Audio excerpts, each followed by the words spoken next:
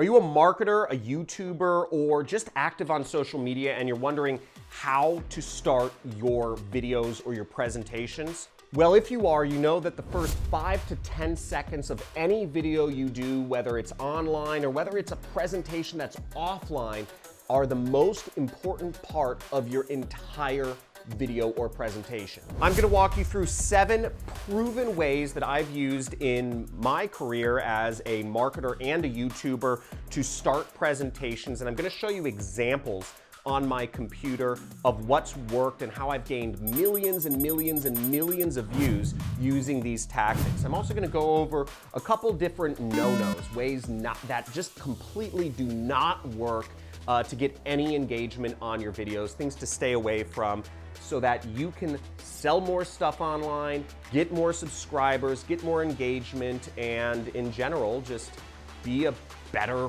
online marketing YouTuber, whatever you are. Let's get right into the content.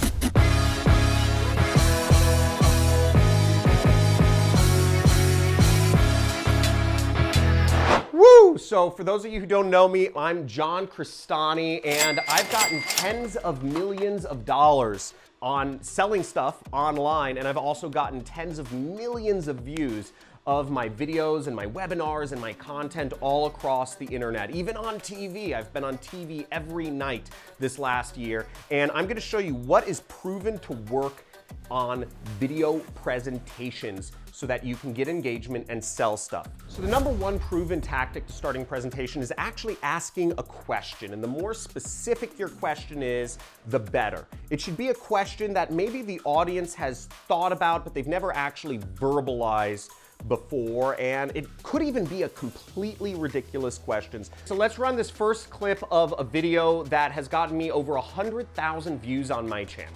So is it really possible to make over $1,000 from one single click on your affiliate link? It's a pretty good question, right? And that's a question that many folks really haven't actually expressed before, but it's a really interesting question that folks would love the answer to. Is it really possible to make over $1,000 with one click?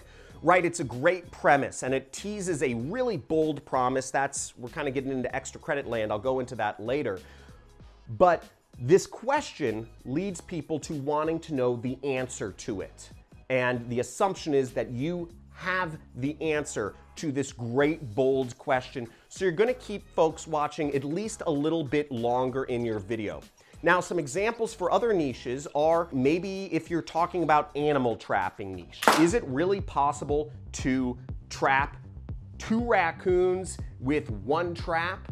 I'm gonna show you how I built a trap, you know, that blah, blah, blah, blah, blah. Another niche is, did you ever wonder whether it's possible to spend less than $20 on makeup and look like a supermodel? It's a great question, and it teases a very bold promise in there that, assumedly, you will show them how to spend less than $20 on makeup and look like a supermodel. The second way to start a presentation is to make an extremely bold offer. Now, I'm gonna run a clip of a video of mine that's gotten over 1.4 million views. It went very viral on YouTube, and it's worked out really well. Let's check out this. In this video, I'm gonna show you how to make quick money in one day online, and by quick money, it's gonna be big money. I'm not gonna show you some way to make $5 or $10 or $20 in a day online. I'm gonna show you how to make big money, and I'm gonna walk you through step by step right here on my computer exactly what you need to do to get it. Very bold promise there, and it works very well. Now, a quick disclaimer about making incredibly bold promises like I did in this video is if you want to actually get your video to go viral on YouTube and get recommended and really build your audience and subscriber base, you have to be able to back up your promise or whatever premise that you are making. Now, in my case, I go on to show folks how they can do high-ticket affiliate marketing in that video, and I go through exactly on my computer exactly how it's done, you know, the Facebook posting and what text to write, et cetera, et cetera, et cetera. So I do back up the promise in that video, but the premise, the initial 5 to 10 seconds was a good enough, it was a bold enough offer, and it kept people watching past that point. So I could actually get into the meat and potatoes of really what it is I do for a living online, which is affiliate marketing. The third way to start a presentation is to be completely ridiculous, right? So let's run these two clips, and then I'm going to comment on why these videos worked like crazy. We're going to make it rain again, people, because we're talking about Craigslist money today. This is $10,000 in my hand right here. This is the amount of money that I make every single day with my online business. Now, as you saw in those videos, they're completely ridiculous. I mean, I'm playing around with the money gun, shooting myself in the face, or I am just flashing around big amounts of money. Folks don't see that every day. Folks don't see stacks of money every day, and being able to put those in my videos has gotten me tens of millions of views, actually. And it's actually become just sort of a part of my videos. People come back to see because it's so ridiculous, but it's exciting because seeing money and seeing lots of money has a really positive connotation for folks. You can do the same thing if you're on a yacht, in a private jet, if you're in a fancy car, if you're overlooking a beautiful ocean.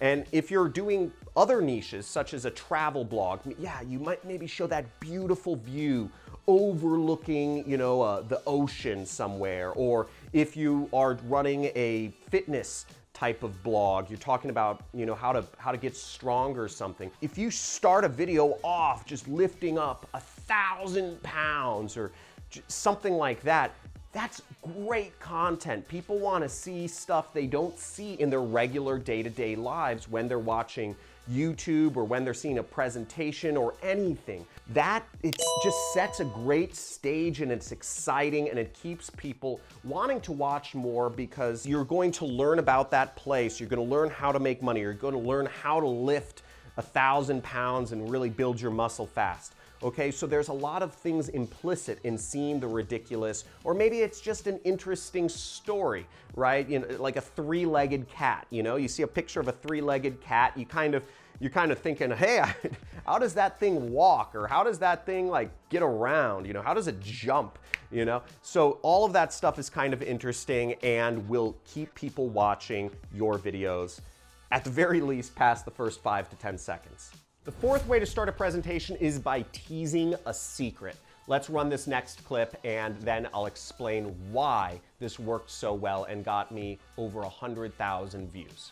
With Amazon, if I know how to manipulate their algorithm and get ranked, I'm getting millions of people a day. What's up, guys? Here with my Bulletproof and Tanner Fox. Don't forget the J.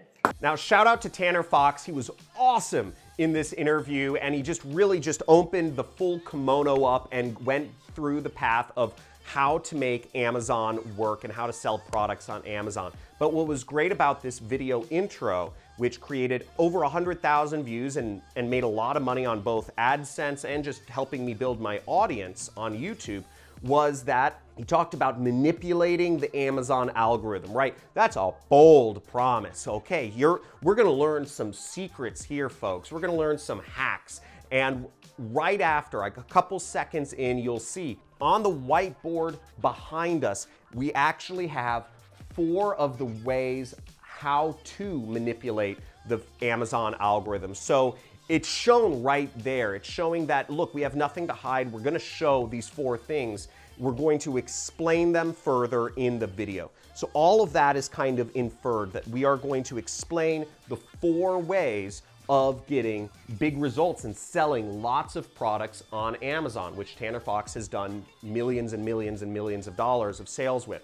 So that was a great video. It was a pretty long video, and folks really stayed engaged throughout the whole video. Most people watched over half of the entire video there because they wanted to hear everything being backed up, and we did. The 5th way to start a presentation is testimonials. So if you've been in business, if you are some sort of expert in your niche, showing folks who have had success doing whatever thing it is that you are talking about is going to be incredibly valuable, and it's going to just basically prove the point for you so that when you go into the presentation, people want to see how did those people achieve that.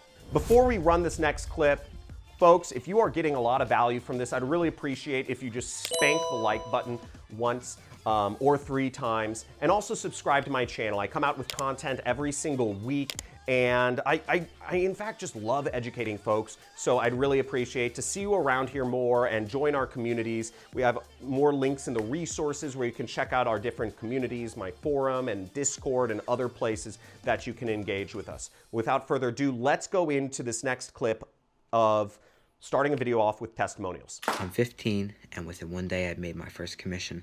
And it's been a year since I haven't worked a 9 to 5, and I've been making pretty good, money now. I am a single mom in Tucson, Arizona, and have been struggling to pay my bills, and now I have an internet business, and I'm so excited. How about that for some content? I got a 15-year-old to earn his first commission online using my program, and he used one of my Amazon methods to earn his first commissions very fast, within, I think, 2 days of starting one of my training programs. And people want to know how that happened. People want to know how this guy with all these pimples on his face created, that's not even old enough to have a business, has been earning money with affiliate marketing.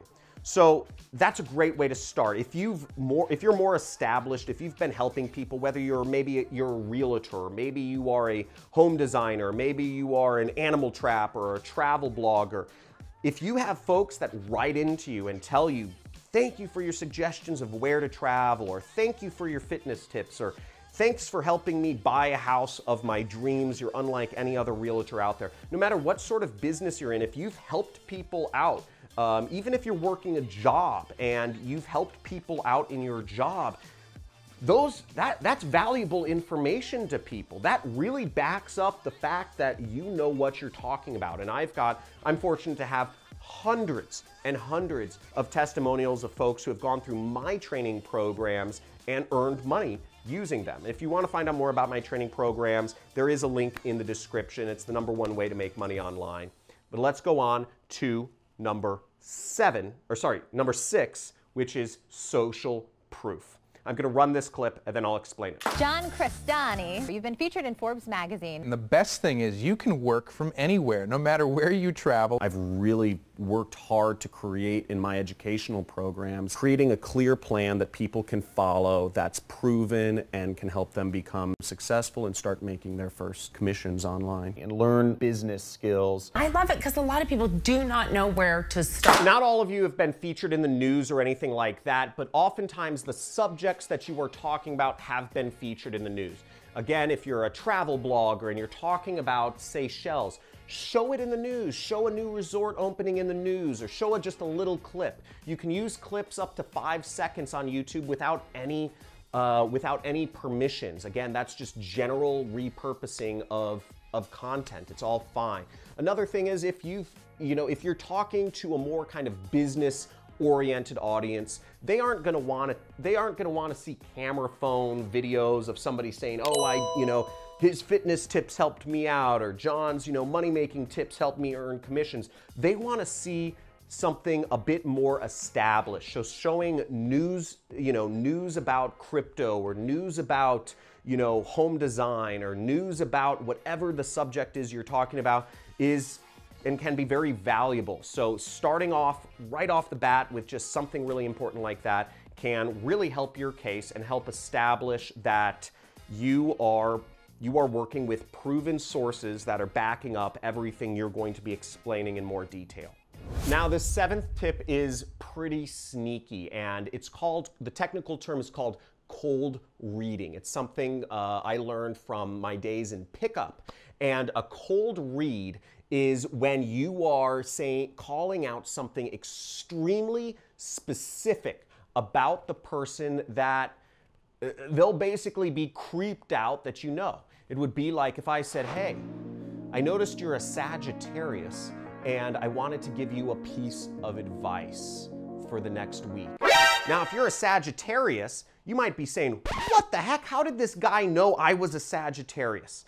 Hey, so I noticed you attended the webinar. Hopefully you learned a ton, but you didn't end up working with me on the program. In the video I used, I called out a situation. I saw that they had started my webinar, but they had left the webinar before it was finished. Okay, and when I retargeted folks with the video that I just showed you, and folks were creeped out, they said, "Oh my gosh, you just appeared on my YouTube calling out the fact that I started your webinar and left." okay? Folks were super creeped out by it, but the watch time was off the charts. Most of the videos that I advertise on YouTube get a 1 to 2 minute watch time on average. Now, this video that I just showed you, for instance, calling out that specific context that the user was in, got a 3.5 minute average watch time. Folks, we're not even looking to watch the video. Again, I popped it up. This is one of those ads that shows up and you can click off after 5 seconds. But folks didn't skip off the ad. They watched for 3.5 minutes on average, and that is the power of calling out a super specific context. Now let's go into what doesn't work for videos. I'm gonna show you some pretty embarrassing moments from my history and my career as a YouTuber and a marketer of how I started videos. But first, I need one thing from you. I need a hoorah in the comments section just because. So that's an awkward laugh because these videos are so awkward. The first thing not to do on videos is talk about yourself, okay? Nobody wants to hear about you when they're just browsing around YouTube. So let's show this clip. This video performed terribly. Let's see it. Hey, John Crestani here, former ad agency owner and internet marketer, and I'm gonna be showing you how to start a marketing business. Now, in that clip I showed you, the first 5 seconds are just me talking about me. Hey, I'm John, I did this, I did this, I did this. Nobody cares, okay? Folks only care about what is in it for them. People are permanently turned into one radio station, and that is WeFM. What's in it for me? That's a common marketing term, WeFM. And you need to talk about what's in it for them. Talk about how you're watching your video is going to help them. Or just be ridiculous and show them how watching your video is going to be interesting and entertaining or humorous for them to watch. Again, it's about the user. It's about you. I'm conveying information to you. I'm not here to talk about myself.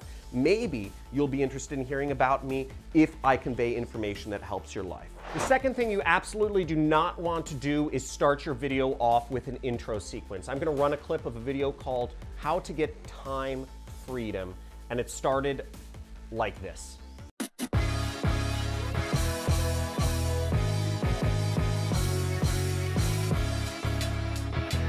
Now, as you see in that video, if you were clicking on the video title to learn about how to get time freedom, the first 8 seconds is just a complete total waste of your time. It doesn't help you in any manner whatsoever. Unfortunately, I see so many new YouTubers and folks that are new to just social media content try to run their videos in the beginning with a intro sequence. I've seen this so many times, it's laughable. It doesn't work, and if anything, it gets people clicking off. Not even 2,000 people watch that particular video. So it's just embarrassing. So let's move on to the next thing not to do. Don't start your videos off with an interview if your channel or your content, your social media content is not interview-based. Let's run this clip. If your Facebook ads account gets shut down and you can never advertise on Facebook again, you're going to find an opportunity over YouTube. You're going to find another opportunity that's probably far better. That's kind of like the universe saying, well, maybe you don't need that. Now, I had thought that this was going to be insanely interesting to the audience because the person I was interviewing is a highly successful internet marketer, J.R. Fisher, shout out man, but nobody else cared. They didn't see any benefit in it for them. For me, I find interviews insanely interesting, but my channel is not based around interviewing folks. It just doesn't fit with my content. So when I start a video with mid-interview, it's not gonna appeal to my audience, and if you don't do that, it's not gonna appeal to yours either. This fourth video is insanely embarrassing. I'm just gonna show you the first couple seconds. Ugh. Here in this video, I'm going to go over 5 lessons that I learned from making over 10,000 cold calls, and I'm going to be doing so out here in the rainforest.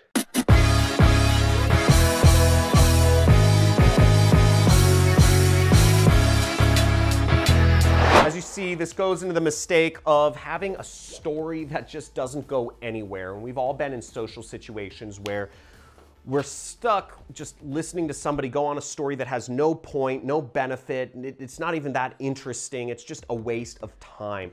And in this case, I not only had that going for me, but I just had complete terrible lighting and video quality because I was in the middle of a rainforest and it was just really dark. I thought it looked really cool when I was there in person, but it didn't translate to the internet, and it should have never gone on the internet given the poor quality of just the setting and everything. So don't do that. Let me know what tip helped you out the most in the comments below, and if I can get a hoorah if you learned something from this video and a like, that would be great. Please subscribe if you'd like to see future content, and otherwise, see you in my next video or ad.